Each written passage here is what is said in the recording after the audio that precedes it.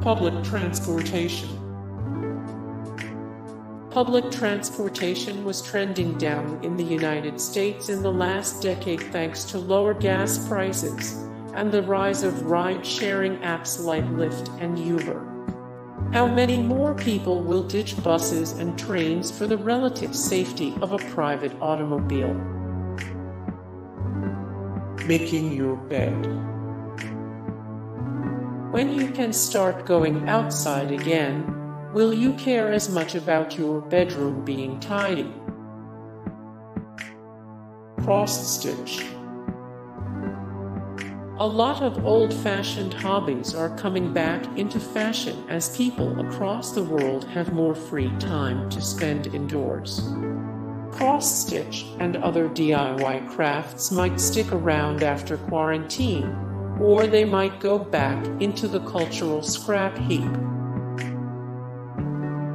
Taking walks. Going outside won't always feel quite so exotic. Cruises. Cruise ships became hotbeds for infection during the early days of the COVID-19 crisis. It's easy to see fewer people taking such an expensive risk in the future. Long beards.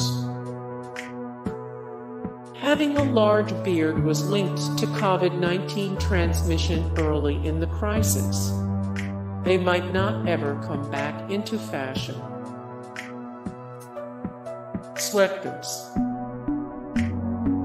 Sweatpants and other casual wear might become associated with the quarantine, pushing people back into more formal clothes as a way to brush off the memory of this moment. New Year's Eve. New Year's Eve. Movie theaters. Movie theater etiquette. Drinking before 3 p.m. Drinking before 3 p.m. Baking bread. You can go outside again. There's bread outside. Someone is baking. Parades. Barcades. Barcades. Gyms.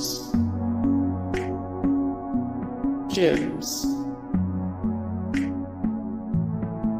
Zoom calls. Buffets and sharing food. We think you know why. Going into work sick. It's not worth the dirty looks from co-workers when you start sneezing all over everything. Toilet paper. Toilet paper. WrestleMania. Destination weddings. Hey guys, thank you so much for the support and likes and comments down below, and also thank you so much for watching, and I look forward to see you in the next video. Then take care. Bye.